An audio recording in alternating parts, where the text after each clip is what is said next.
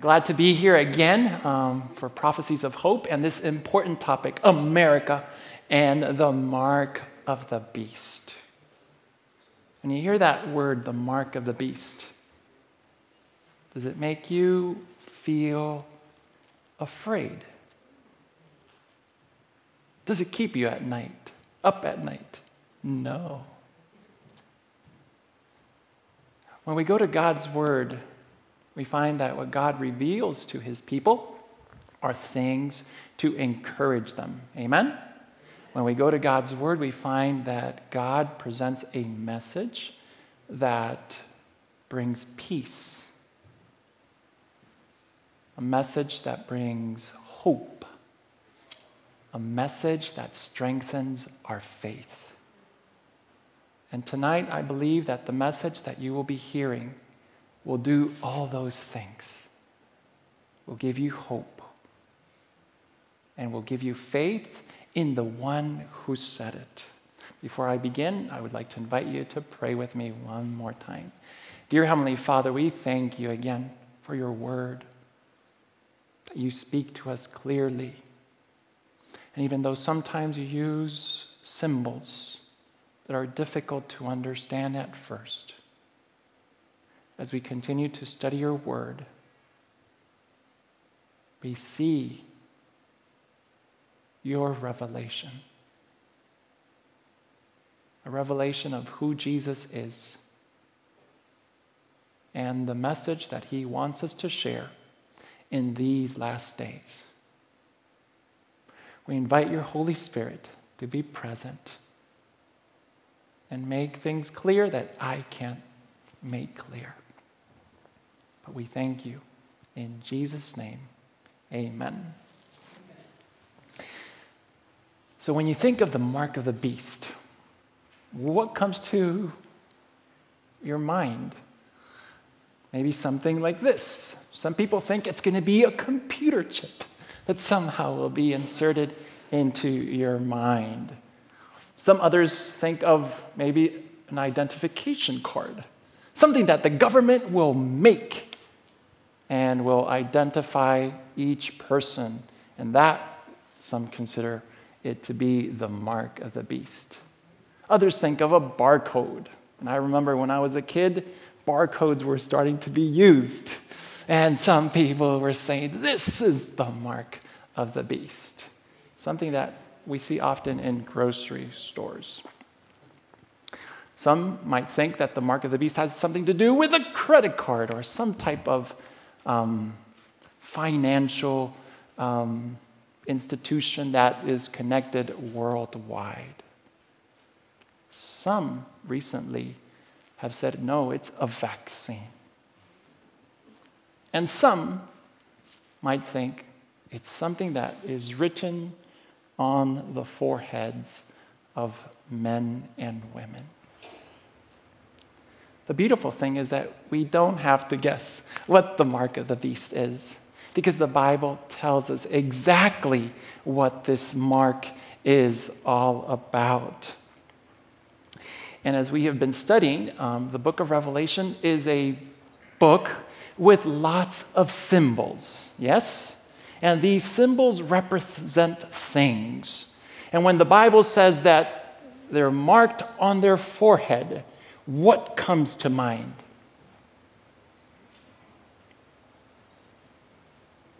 What is the forehead? And you can talk to me. I'm not afraid.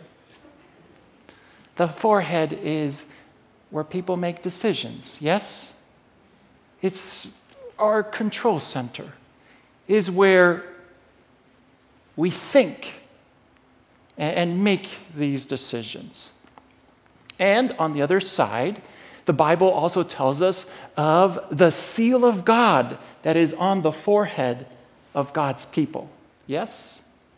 And that also basically indicates decisions that people make. And these decisions are made for God and not against him. Okay? The theme of worship is a big theme in the book of Revelation. And not only in the book of Revelation, but we will also see that it's an important theme in the book of Daniel. How many of you remember the story of Shadrach, Meshach, and Abednego? Yes? A very well-known story that many of us maybe grew up listening and hearing. And this whole story has to do with worship. Are you going to worship this image that King Nebuchadnezzar raised up? Or were they going to worship God, the creator of heaven and earth? We also see another story, in the book of Daniel, chapter 6, where Daniel does what he normally does. He prays. In fact, he prays 3 times a day. I don't know how many of you pray 3 times a day, but it's a good thing to do. And all of a sudden, there's this edict that the king decrees that for 30 days, no one should worship anyone else but the king. Again, this topic of worship is found in the book of Daniel. And so we should expect it to also be found in the book of Revelation.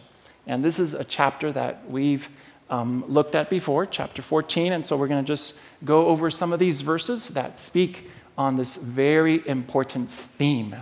Then I saw another angel flying in the midst of heaven, having what? The everlasting gospel to preach to those who dwell on the earth, to every nation, tribe, tongue, and people. And what is this message that he has? Saying with a loud voice, fear God and give glory to him, for the hour of his judgment has come. And worship him who made the heavens and the earth and the sea and the springs of water.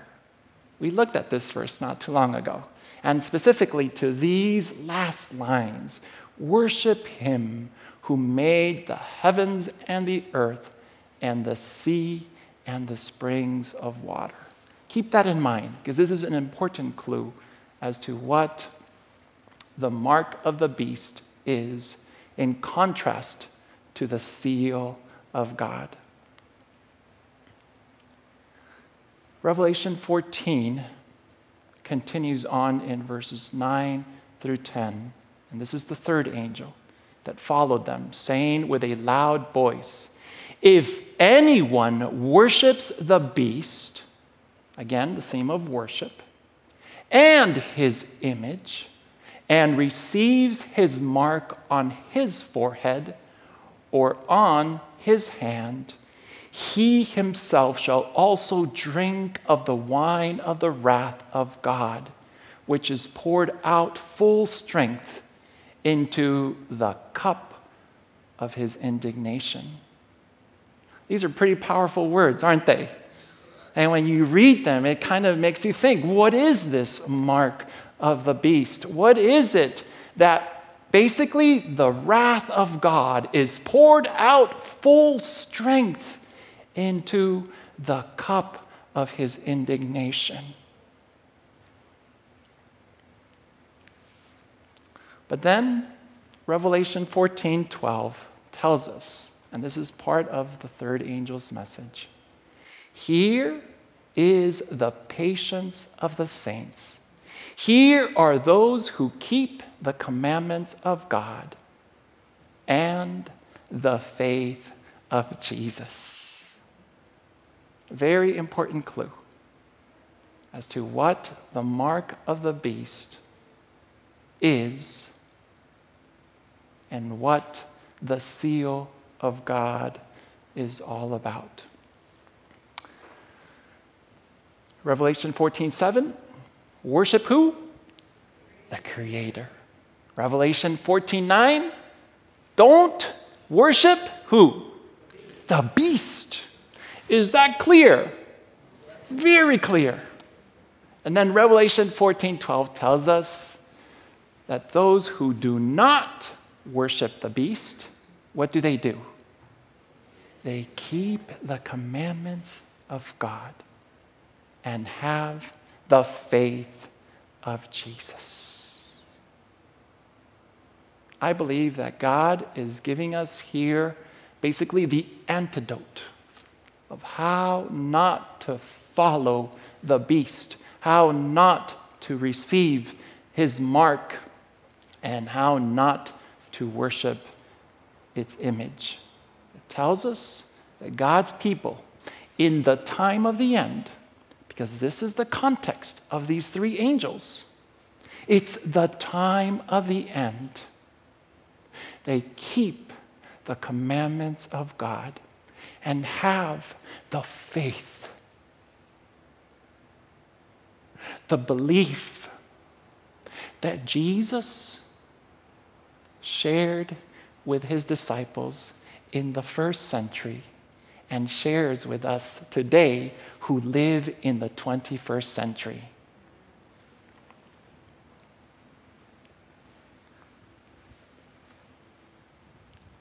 So there are two clues here. Either we worship God, the Creator, and follow his commandments, or we worship the beast and follow the commandments of men. Those are two clues that the book of Revelation gives us. But if we're talking about the mark of the beast, we need to know who the beast is, right? And praise God, Pastor Jim shared with us on Monday who the beast is. In fact, he gave us 9 characteristics that describe who this beast power is. But if you weren't here on Monday night, no worries. We'll share that today. And I want to share it in a way that what God says in his word is not to offend, is not to hurt anyone, but God gives us this information because it's important for us to know. So who is this beast? We learned that it's the Roman Catholic Church, a power that went against the commandments of God and followed the traditions of men. And for a period of 1,260 years has basically taught traditions that are not in Scripture. I have family who are Roman Catholic. In fact, all of my wife's family is Roman Catholic. Good people, amen? God's people, amen? They live up to the light that they know. They don't know any better. And when we come together as family, they have lots of questions. And we have the opportunity, especially now after COVID, they've been sharing with, we've been able to share with them, and we've been able to teach them what the Bible says regarding the teachings of Jesus and what he has said in his word. So it's been a great privilege to do that.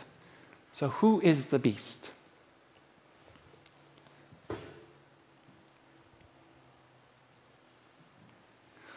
The beast, as we learned, was Rome. That was a persecuting power during the first century. It was papal Rome, or Christian Rome, that also was a persecuting power during the Middle Ages. And the Bible tells us in both the book of Daniel and the book of Revelation that Rome will once again repeat what it did during the Middle Ages. So, what is the mark of the beast? What is this mark that Rome has promoted throughout centuries? What is this mark that Rome has made it a sign of its authority, of its strength and power, and basically has taught? And many have followed. And many had continued to do the things that Rome has taught.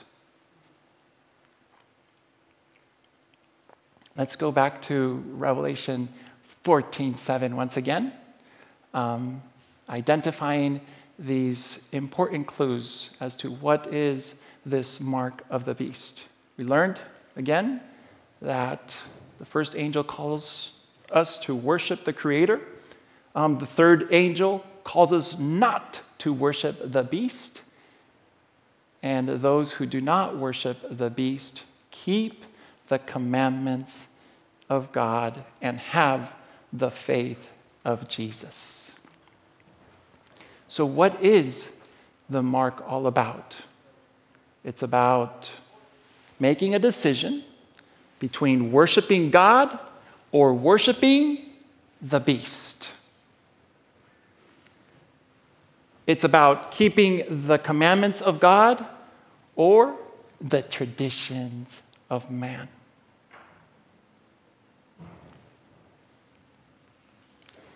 And it really comes down to these two questions. What is the sign of Rome's authority that has to do with worship?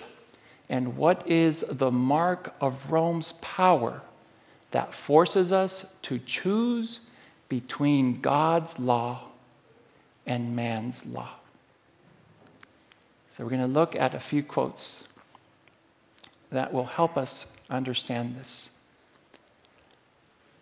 And this comes from the St. Catherine Catholic Church Sentinel, May 21, 1995. Perhaps the boldest thing, the most revolutionary change the church ever did happened in the first century. The holy day, the Sabbath, was changed from Saturday to what day? To Sunday. And there's a little bit of debate as to when this exactly happened.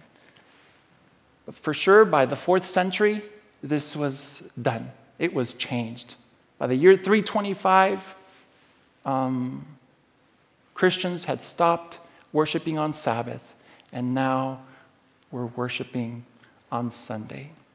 And it says the following: not from any directions noted in the scriptures, but from the church's sense of what? Of its own power. They recognized in Scripture you will not find this change.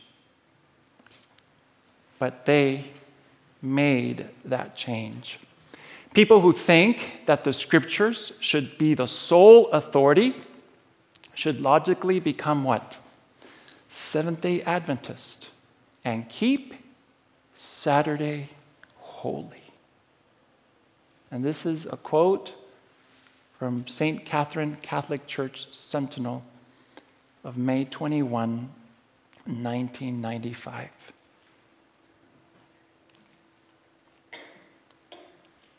Three issues that we want to consider. Man's law was placed where in this case? It was placed above God's law. A church, an organization, a human organization, uplifted its own power above what? Above the Bible. And man's authority was elevated above God's authority.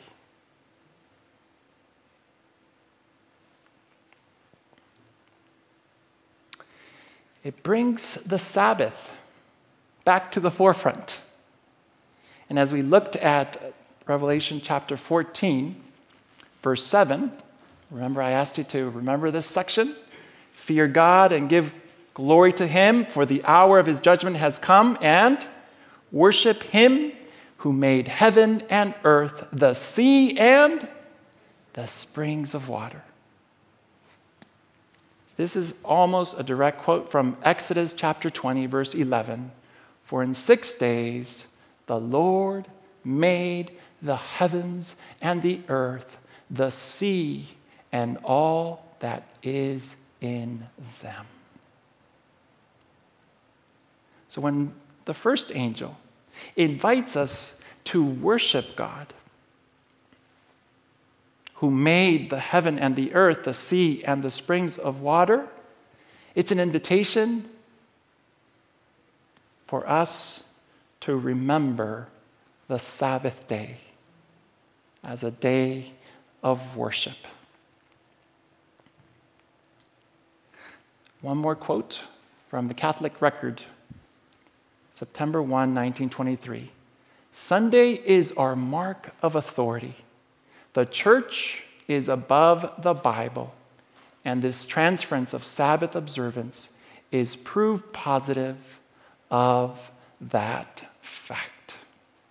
This is, again, these are Catholics who write, in this case, the Catholic Record, and basically see Sunday as our mark of authority.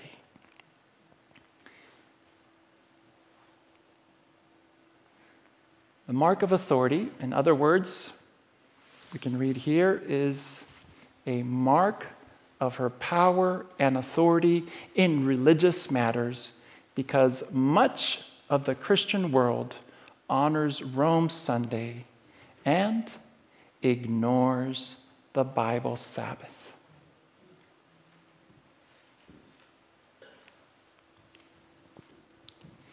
Louis Seguin also wrote in plain talk about the Protestantism of today, and he said the following: thus, the observance of Sunday by the Protestants is an homage they pay in spite of themselves to the authority of the church. In other words, the Catholic Church recognizes that all who follow this particular day follow it because of the change that they made from Saturday to Sunday. So the issue basically comes down to this. There are two marks. God's mark, the Sabbath, found in Exodus 20, verses 8 through 11, or we have Romans church mark, which is Sunday, a day that venerates the sun, a day that has to do with a man-made commandment and not with what God has said in his word. And we can see, once again, the choice that we have to make. Do we follow God and his day of worship, or do we follow mankind and what they think is the day to worship? Once again, we come to this very important passage in Revelation chapter 14, where we're invited to worship the Creator on his day, where we're invited not to worship the beast. And those who do not worship the beast, they keep the commandments of God and have the faith of Jesus. And I believe that the Sabbath is at the center of God's commandments. It's right there in the middle. It's the one commandment that has the name of God. It's the one commandment that tells us who he is, his title, creator of heaven and earth. It's the one commandment that invites us to worship him. It's God's seal right there in the middle of these 10 commandments. And for some of you who might like archaeology, I don't have a picture of this, but most of the laws written by kings in the time of the Mesopotamians, in the time of the Akkadians, in the time of the Babylonians, they would put their seal that had their name, that had their title, they would put it right there in the middle of their law. And God, once again, puts this very important commandment, the fourth commandment, right in the middle of his law. Daniel 7:25. We said we would talk about Daniel, and clearly Daniel tells us in Daniel 7:25 that this little horn power will intend to change what? Times and law.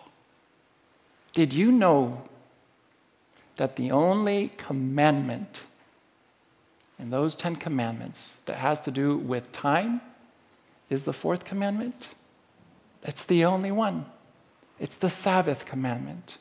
And yes, this power intended to change the times and law. So our next question is, why is this important? And why make it a big deal? Because the book of Revelation tells us that it's important. The book of Revelation tells us that this issue between Sabbath and Sunday is something that we will face in the time of the end. What are we going to choose? God's mark, the Sabbath, or are we going to choose the sea beast's mark, Sunday? As we've noted, the Roman Catholic Church clearly states that this is the mark of her authority. But Jesus, he invites us in John chapter 14, verse 15. And he says, if you love me, keep my commandments.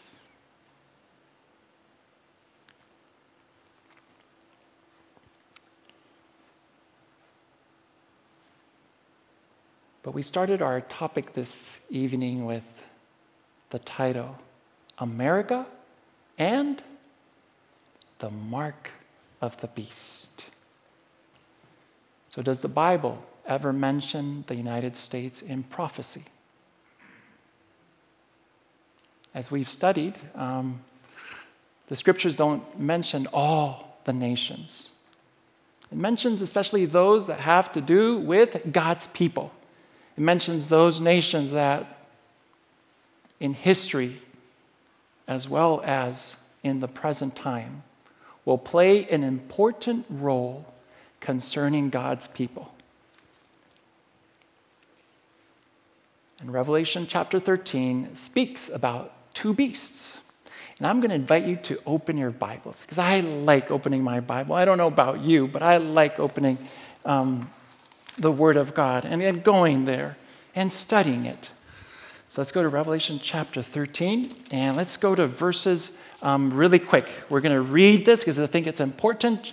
Verses 1 through 10 that talk about these characteristics that we saw on Monday that help us identify this beast power. And I'm going to read, then I stood on the sand of the sea, and I saw a beast rising up out of the sea, having 7 heads and 10 horns, and on his horns 10 crowns. And keep note of this, 10 crowns, and on his heads a blasphemous name.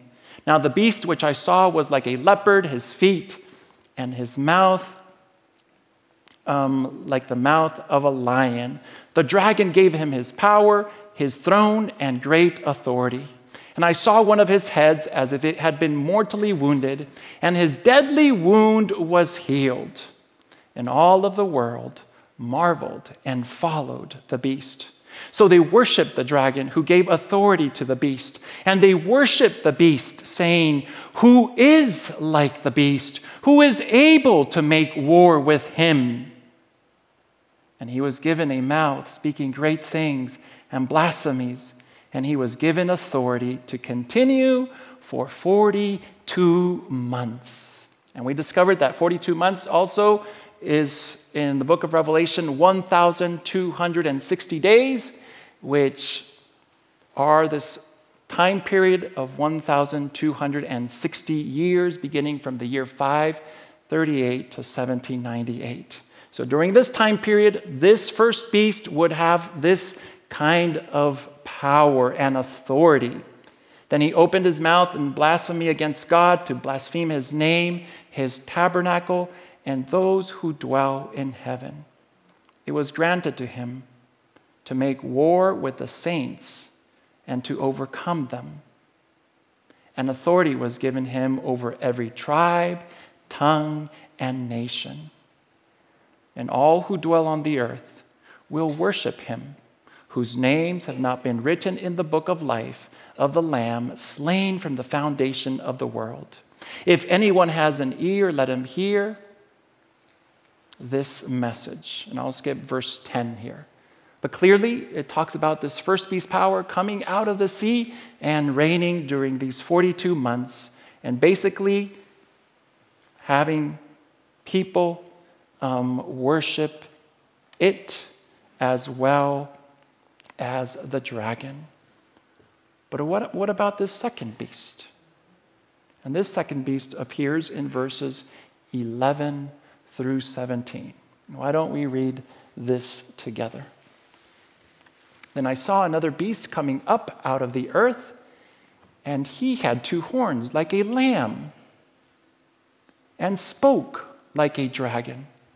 And he exercises all the authority of the first beast in his presence, and causes the earth and those who dwell in it to worship the first beast. So this second beast has power, has authority, and is able to cause the earth and those who dwell in it to worship the first beast, whose deadly wound was healed. He performs great signs so that he even makes fire come down from heaven on the earth in the sight of men. And he deceives those who dwell on the earth by those signs which he has granted to do in the sight of the beast, telling those who dwell on the earth to make an image to the beast. So this second beast power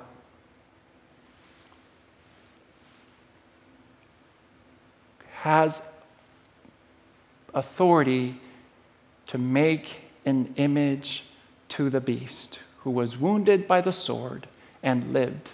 And he was granted power to give breath to the image of the beast, that the image of the beast should both speak and cause as many as would not worship the image of the beast to be killed.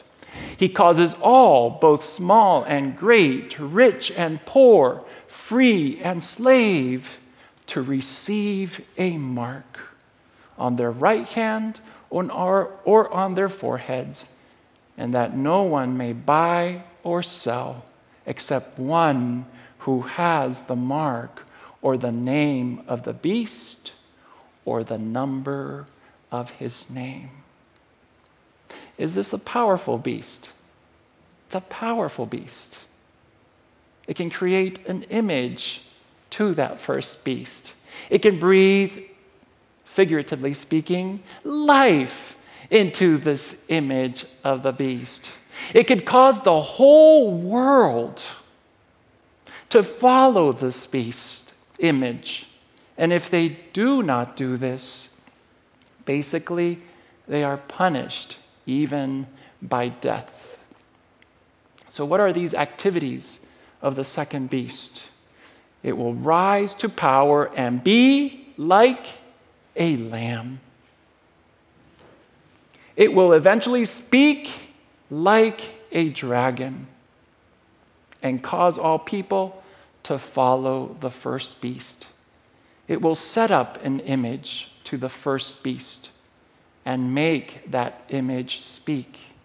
It will force people to worship the image and receive a mark. Are those clear characteristics found here in Revelation chapter 13? I think we read it, and it's very clear that these are characteristics of this second beast. Revelation chapter 13, verse 11 tells us, I saw another beast coming out of where? The earth. In contrast to that first beast that came out of where? The sea. And as we learned, the sea represents people, great populations. So in contrast, this beast, this second beast, comes from an unpopulated or sparsely populated area. And it tells us also that he had two horns like a beast. Now we know that a beast represents, according to Bible prophecy, it represents a nation. It represents people. And who does this nation or this beast represent? Where does this nation rise from? What we know is that it's a new nation, rising from a new land. And what we also know is when does it rise, according to Bible prophecy.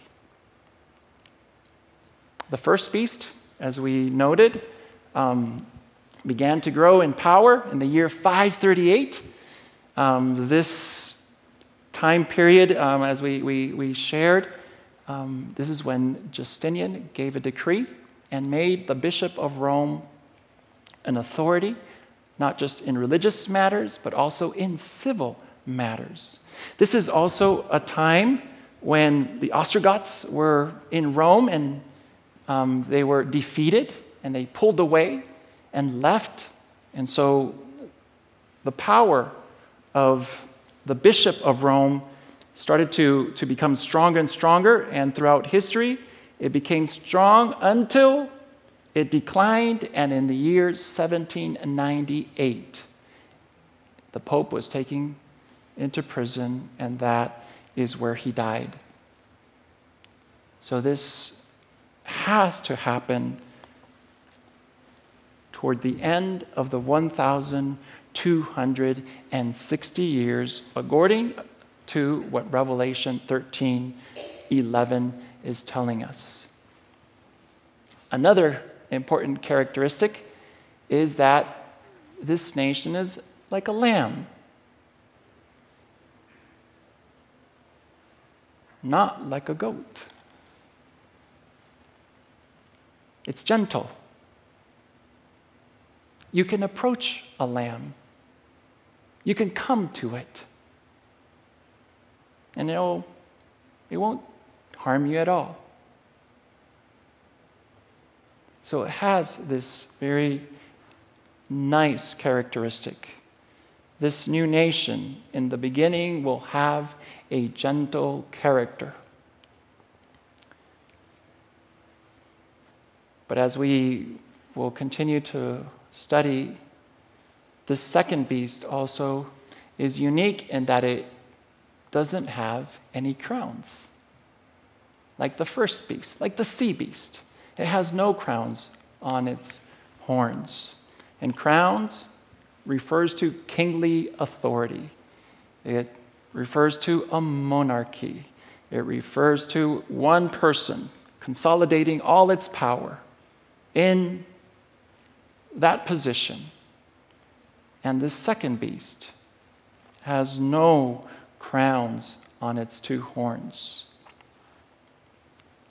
So this is another important clue. So let's look at this lamb-like beast. It has to rise around 1798.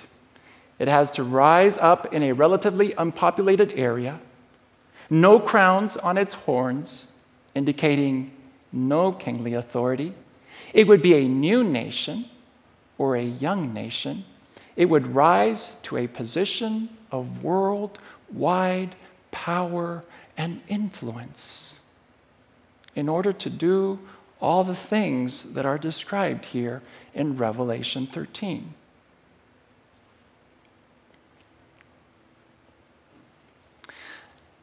Can anyone guess, by looking at all these characteristics, who this nation, this lamb-like nation,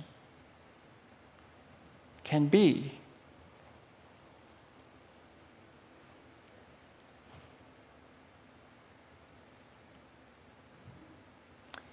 It's the United States of America, a nation that I'm proud of being a citizen of this nation, a nation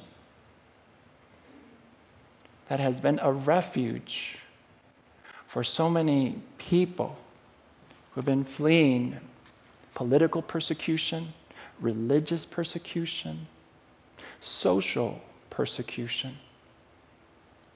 A nation that welcomed my grandparents when they came here in 1971. They came from the country of Cuba. And yes, they were fleeing religious persecution. And they heard about this nation, a beautiful nation that opens up its arms to all people from all nations. And they made that decision to come. Even if they had to leave family behind, even if they had to leave their little piece of land behind, even if they were ridiculed. At the time, it was President Johnson, who was the president when my grandparents were coming. And my mom and sisters, they were the Johnson girls. That's how they spoke of them in Cuba. My grandfather was a traitor because he was coming to the United States of America. But this nation is described in Revelation 13. And we want to see if this is true. And you're welcome to ask questions after this meeting. America was rising to power around 1798. It was a new nation in a relatively unpopulated area. There was no kingly authority. It offered freedom through a separation of church and state.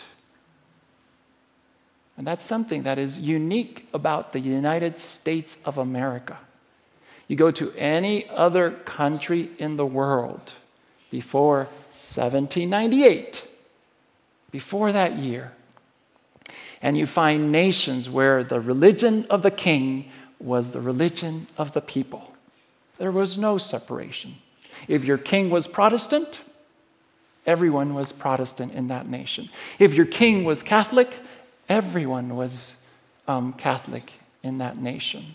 And then you have some examples of countries where both exist.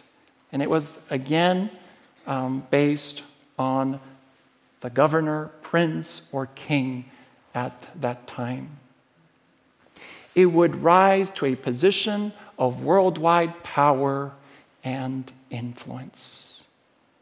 And if we think of the United States of America today, it's a nation that is known around the world. A nation that when it speaks, people listen. They pay attention.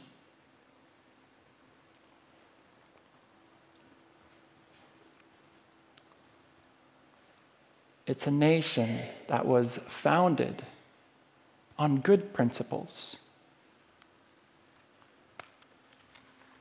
This is found at the bottom of the Statue of Liberty. It's a poem that says the following: "Keep ancient lands your storied pomp," cries she with silent lips. "Give me your tired, your poor, your huddled masses, yearning to breathe free. The wretched refuse of your teeming shore. Send these, the homeless, tempest-tossed to me. I lift my lamp beside the golden door." And so many people have come to this country seeking refuge, seeking prosperity, seeking a place they can call home. And maybe many of your parents or grandparents came to this country with those same ideals, looking for a place that they could call home and find opportunities that this land granted them. And it's a beautiful thing that we have called freedom. I wish the prophecy ended there, but it doesn't. It doesn't end here. Revelation 13:11 says, "Then I saw another beast coming up out of the earth, and he had 2 horns like a lamb, and spoke like" what? Like a dragon. Exactly. Spoke like a dragon. How does the dragon speak? It speaks with force. It speaks differently from how God speaks. And basically, America, for the longest time, has been a place where church and state have always been separated. But the time will come when this nation, as it gets more influence and more power over the nations of this world, will start to act more like the dragon, and will start to make or bring these 2 entities, church and state, back together.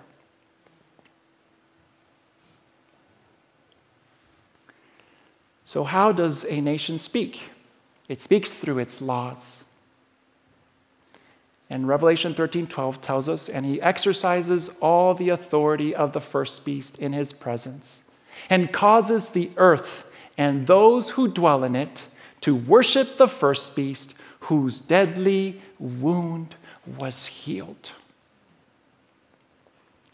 So this nation, not currently, but in the future, will make laws that will make people in the world to worship the first beast, whose deadly wound was healed. America will exercise the kind of power and authority that papal Rome had in the Middle Ages through a union of church and state. And as we know from history, any time that church and state comes together, it's never a good thing. Because if you don't follow what the state says regarding a particular religious practice,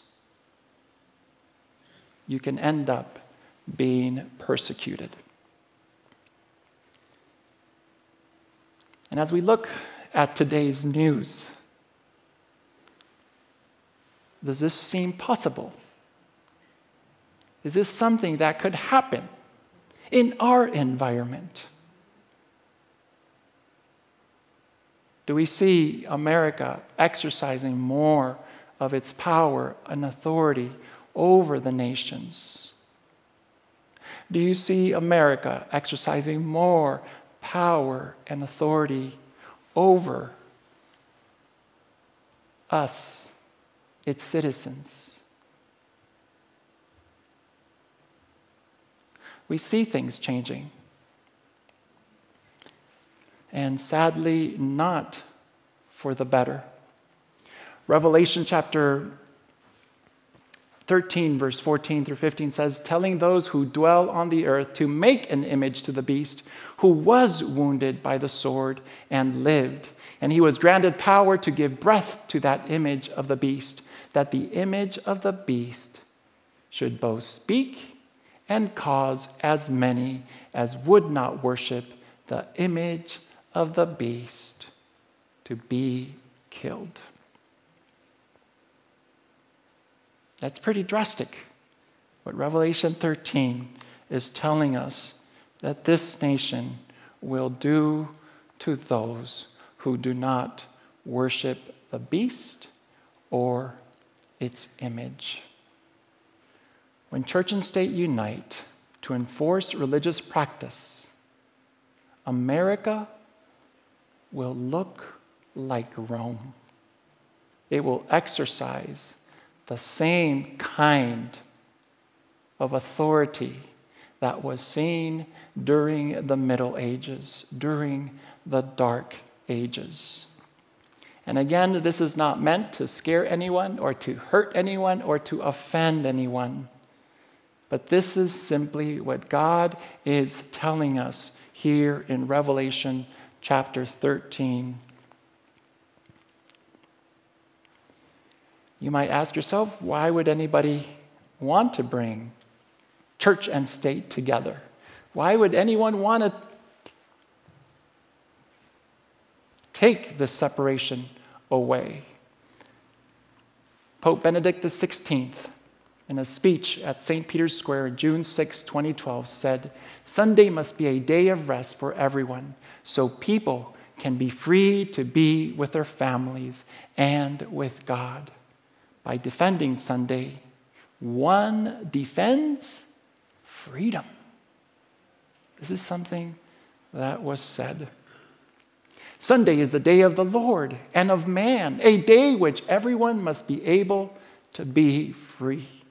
Free for family and free for God. And this is another quote from a North American Orthodox Catholic theological consultation. Recovering the theological significance of Sunday is fundamental to rebalancing our lives. We strongly urge both clergy and laity to work cooperatively within their communities to stress the importance of Sunday for worship and family. The rediscovery of this day is a grace which we must implore. And I don't know if you've noticed this, but lately there's been a lot of reconciliation among churches. Yes? And even today, Episcopalian, Anglican priests can serve in a Catholic Mass. And Catholics who want to serve in a religious realm can serve in an Episcopalian and Anglican church today. Have you noticed that no one's protesting anymore? No one. No one is saying anything that goes against the Word of God. And many leaders today are looking at Sunday as a possible solution, not just for the situations that families are facing, not just for the situations that workers are facing, but also, they say, the environment needs a day of rest, a day where people will not work, will not travel, will not do things, and that also will help the environment. And so we see all the social problems happening in our world. And many religious leaders are thinking, what can we do? What can we do to bring back society to the Word of God? What can we do to bring back society to connecting with each other? What can we do? And Sunday comes up time and time again in these conversations where they see a need of a revival. And that America and the world need to come back to God. But forcing someone to worship on any particular day, is that a good way to do things? It's not a good way to do things. God always invites us to do things. He tells us what his will is, but he never forces anyone to do it. And so, once again, this idea of bringing state and church together never bring good results. This was once already done in history. On the venerable day of the sun, let the magistrates and people residing in cities rest, and let all the shops be closed. And this was Constantine in the year 321 AD. The law was supposed to bring a divided people together. He thought, how can I bring the Roman Empire back together? It seems like it's falling apart. And so he thought of implementing a day of rest, a day to worship. And he brought Sunday, which was by the pagans a day to worship the sun. And he said, well, on this day, Christians and pagans, we can all unite and in this manner bring our nation together.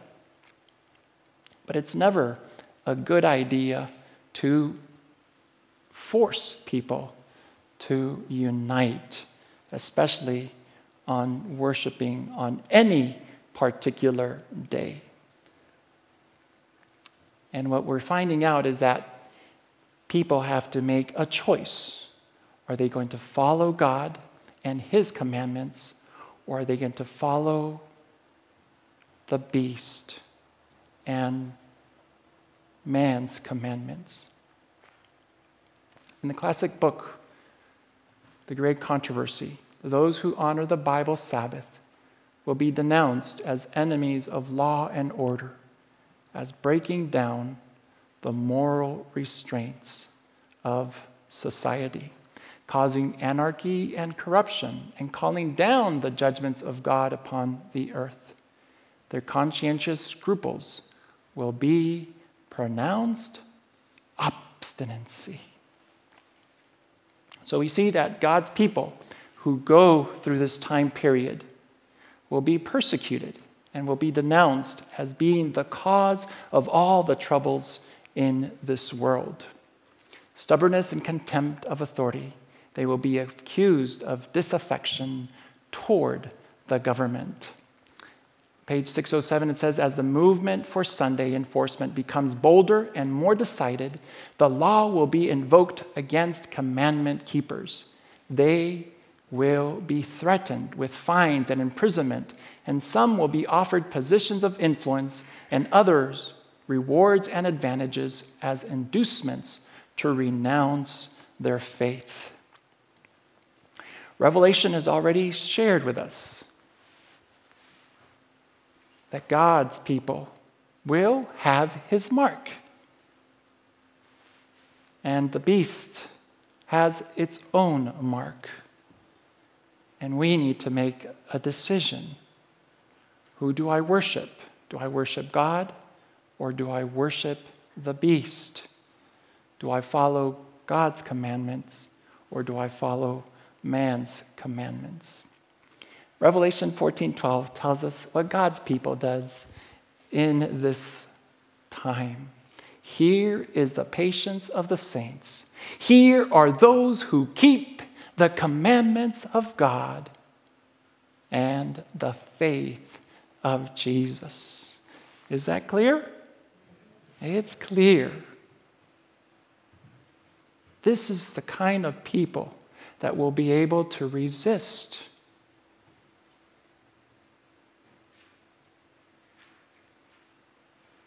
the pressures brought upon it by either the state or any religious organizations. And what we're actually invited to do is to surrender to God and to choose him and to follow him. We have this story, or we have this verse in Psalm 91, 14 and 15. It says, because he has set his love upon me, therefore I will deliver him. He shall call upon me, and I will answer him. I will be with him in trouble. I will deliver him and honor him. Is that a promise?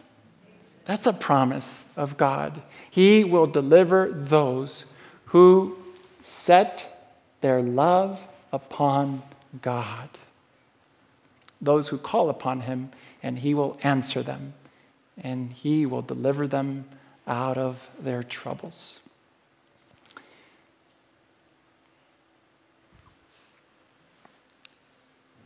We have a decision to make tonight. And the decision is, do we follow God and what he has clearly stated in his word? Or do we follow mankind or any religious organization and what they say we should do? Who do you want to follow? Who do you want to trust? Do you want to trust Jesus and follow his commandments? Or do you want to follow man and follow its commandments? Tonight, I'm going to invite you to take out your response card. Take out your response card that you received. And you're going to put America and the mark of the beast.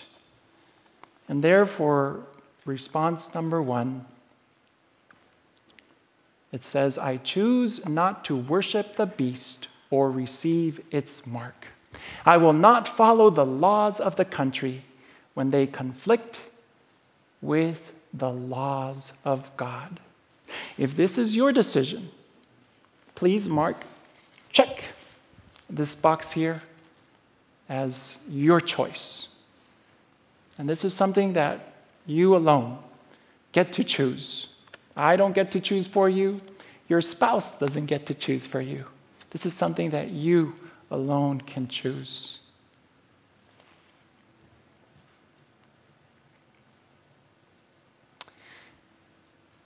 And as response number 2 tonight, I choose to worship him that made heaven and earth by keeping the seventh-day Sabbath on Saturday.